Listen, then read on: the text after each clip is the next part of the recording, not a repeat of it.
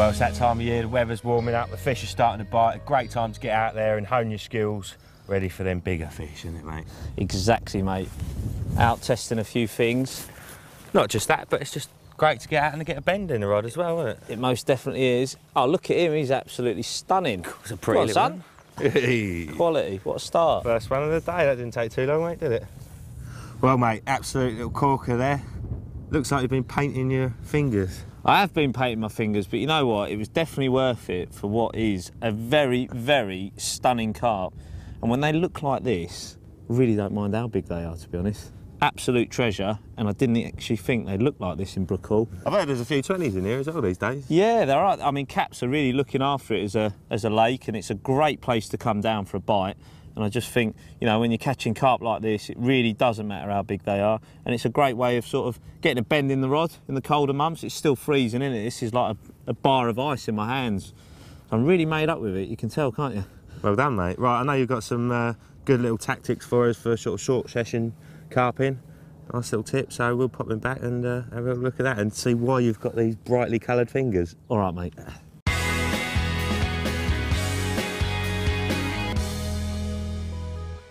Well, mate, lovely start there. Always nice to get a bend in the rod. I believe you've got a couple of bits to show us. I have, yeah. I mean, I got you out because I'd sort of been talking to you on the phone for quite a few months now and saying that there'd been this secret, if you like, coming out of South Africa. And, you know, to cut a long story short, it's this, what we call the goo liquid. These guys have been using it to great effect on the sort of bank fishing scene in South Africa. They've been going out.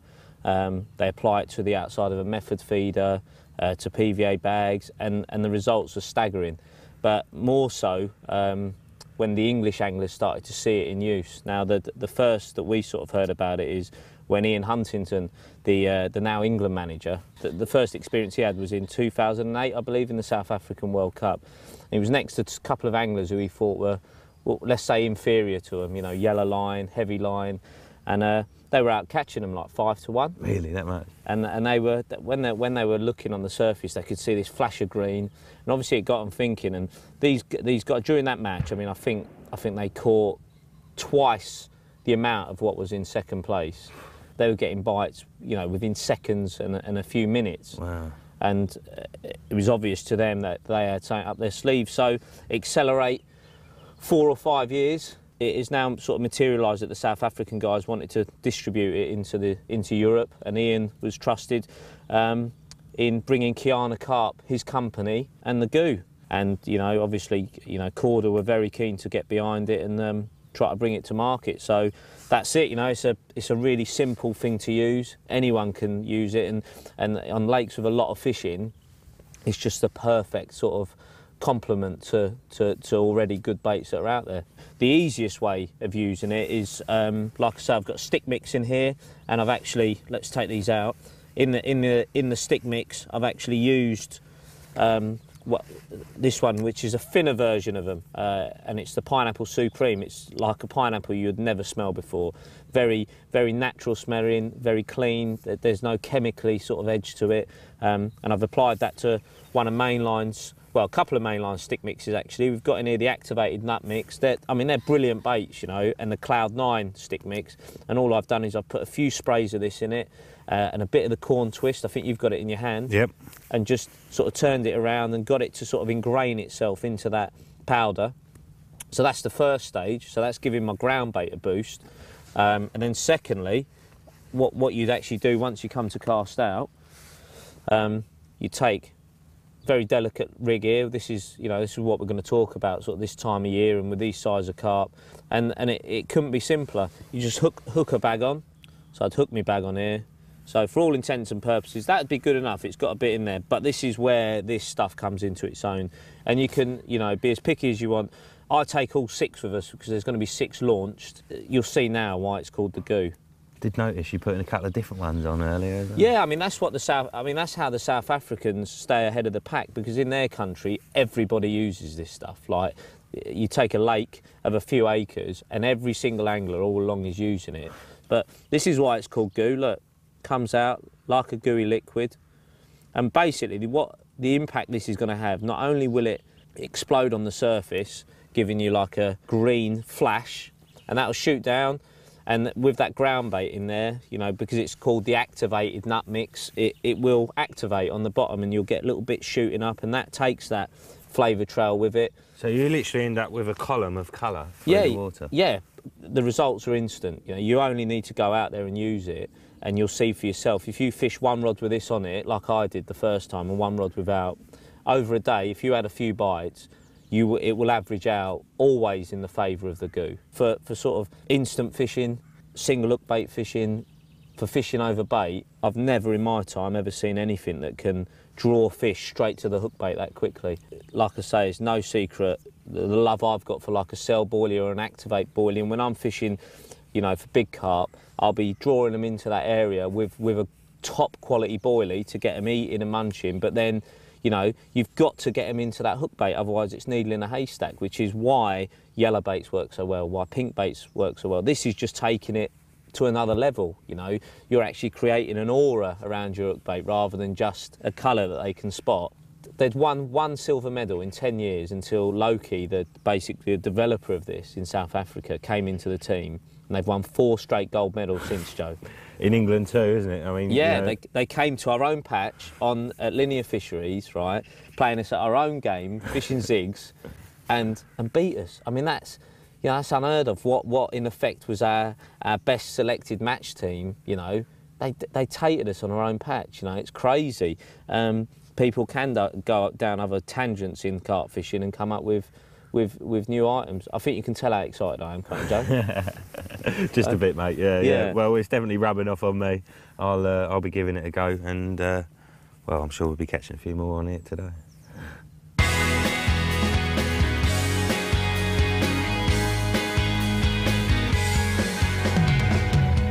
Well, how about that for a bit of instant action? I told you it's good stuff, didn't I?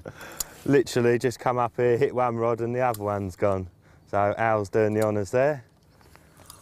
2 completely different spots as well, mate. One was just in close and one up against some reeds on the far margin. Speechless, mate. Look at that, little short hook links, Joey. Kept that quiet. Let's see, we'll go on the pretty awards, yeah? Like Britain's next sexy carp. I think mine's bigger. I think I'm first. Go on, Jay. Oh, that's naughty. You got boiling. Yeah, mine's definitely not that good looking. But I always tell people, like, when they're fishing through the colder months and they sort of lose a bit of motivation and stuff, I always say just go to a lake where you're going to get bites, you know, and sort of learn, you know, learn about things that you're going to use in the year ahead. And without doubt, yeah. And it's getting your confidence in those things as well, isn't it? You know. Absolutely. Like I say, in our fishing, we've gone down a certain route, you know, rigs and obviously different types of bait, which includes like a food substance. Yeah, this is something totally unique. It's tapping into the carp's sort of natural instincts, you know, creating like a cloud and a smell and a lot of other bits around your hook bait that they've never seen before. Go on, son. Here we go. Well, that water temperature is still freezing cold, but don't stop the old goo working, mate. No, absolutely not, Joey. Well, it's your first little outing with it. I've got a definite moving bar of ice.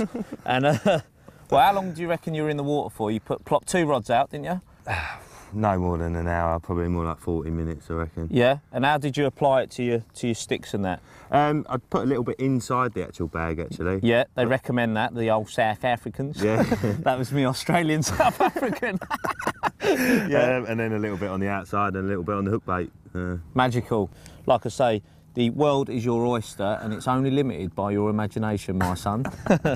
Awesome, right, my hands are absolutely freezing and I'm sure this fish is too. This one wants a kiss.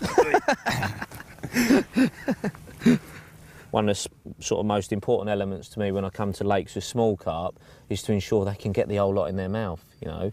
And if there's not a lot of nuisance fish, even when you're fishing for big carp, I think the smaller you can sort of fine-tune the hook bait, the better. What's your thoughts on that? Any time of year, yeah, not just winter, but yeah, in the summer too. I think basically the smaller you make your hook bait, the harder it is for them to deal with. The smaller and lighter it is. Yeah, no, I totally agree with you, mate. You know, it goes in there, it goes in easier, doesn't it? You know, a large food item, they can get it in.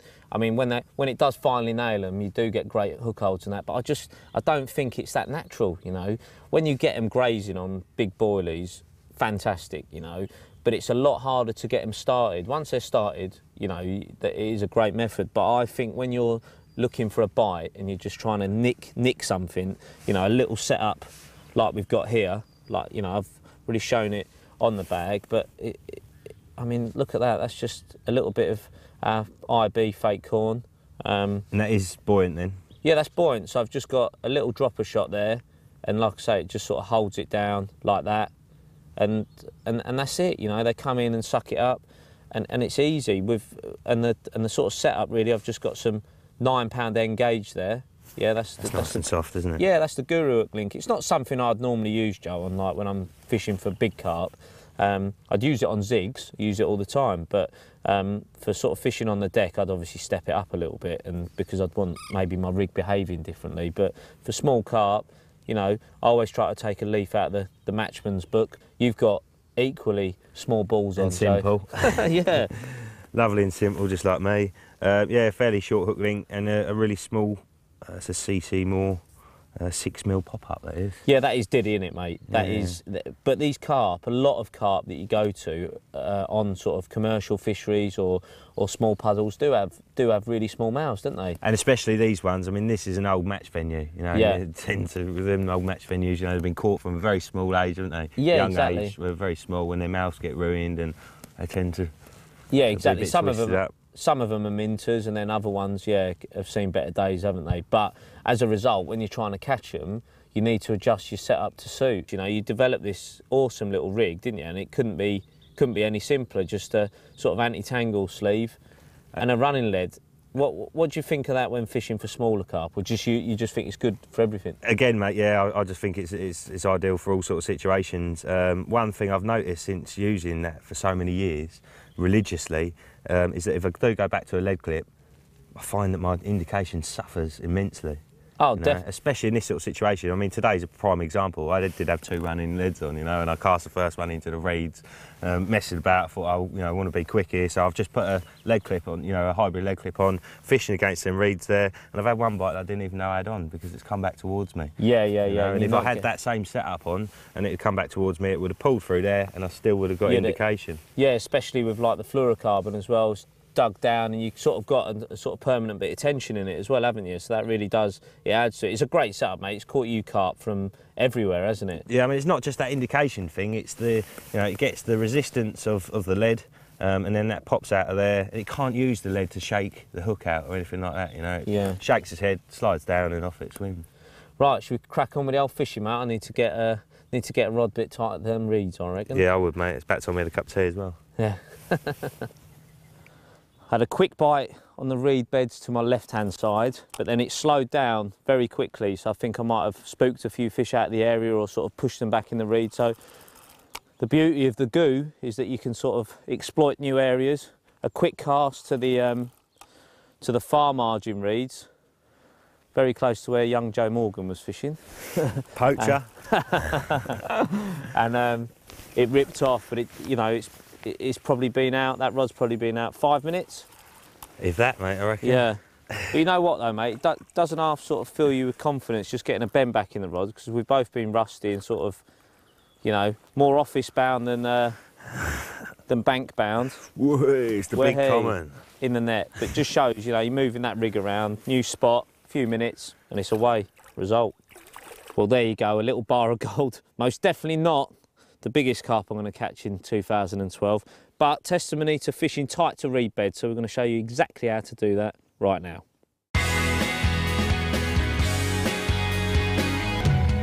Right, Al, I think it's fair to say that there's a good little technique for casting across the far margins. I obviously haven't got it because I put one straight in the reeds. You know, it couldn't be simpler, and I always say to people, try to edge your way up to the spot before you get clipped up. So we'll just go through the sort of process. I always try to get as close as I can, but not close enough to potentially stick one in them. So just a little, we're just going to flick it out there. Like, so that's a little way off, isn't it? Yeah. So what I'd normally do is I'd try to guesstimate how far off we are. About 10 foot. Yeah, something like that. So what I'd do is I'd probably walk back a bit, because I always try to cast a little bit further away and then just pay off some line. Yeah, that's about from what I've worked out. So I'd probably try to put it under the clip, yeah? Right, and then wind it back in. Now, I always like to cast from a point a few feet away from the rod setup as well, because when you're fishing for smaller carp, what you don't want to keep doing is taking it out of the clip, redoing it. You know, the likelihood is I'm not going to hook the world record carp and it ain't going to strip me a few 100 yards down the lake. So by casting a little bit further away from the setup, I can leave it in the clip because I've got 4 or 5 turns on the reel before I put it on the buzzer, which is ideal. So I pick a casting spot. So let's have a go. Right. So I'm just bringing the rod to the side. That's all right, that, Joey, isn't it? Pretty close, wasn't it, mate? Yeah, that's about Good ideal. guess. So within a couple of casts, we've got to within a foot. But to be honest, it might have taken us 4 casts to edge our way up. You know, it's only because we've been fishing and I've got a good feel for how far the spot is that I can do it in 2 casts. We know there's carp in there, and that's the thing. That is what we look for this time of year. You know, you come into these lakes, there's a lot of barren water, but these carp are just sort of waking up again. You know they're going to be in the reeds, and I think, as always, the tighter you can go, the better. As my old mate Nick Elliott says, when there's nothing, something is everything. And this is the biggest feature of the lake, so. Never a wiser word spoken. That'll be a bite. Yeah, it's a good bit of sport today. Really enjoyed it. A few bites. Showed you a few new bits that you hadn't seen yet. It's just nice getting out for a few hours fishing, isn't it? I think a lot of people got this sort of mental block that if they go fishing, they've got to have everything at the kitchen sink, and you know, they're out for 24 hours or whatever. But we've been out, what, 3-4 hours? Yeah, tub of stick mix, couple of rods, and away you go. Really, you can put the brolly in the car. If it starts raining, go and get it. Obviously, I wouldn't go without the kettle. Don't half fight hard in here in Brookall. You're milking it, aren't you? No need for that, Joe. Again, jealousy. I'll just swing it in now. Oh, no, I don't want to scoop it. I wouldn't risk popping that hook out. Mid-40. Brilliant. Lump. Well, there's no other words for it, Joe. Exactly, mate. But you know what? We can all have a laugh about the size of them, but quality over quantity. And the yellow fingers say it all, don't they? I was going to say the fish hasn't got his winter colours, but you have. Yeah, brilliant, mate. I have thoroughly enjoyed myself, and I hope the Carp-TV viewers have been given a few tips to apply to their own fishing. Top man, thanks for that. Onwards and upwards.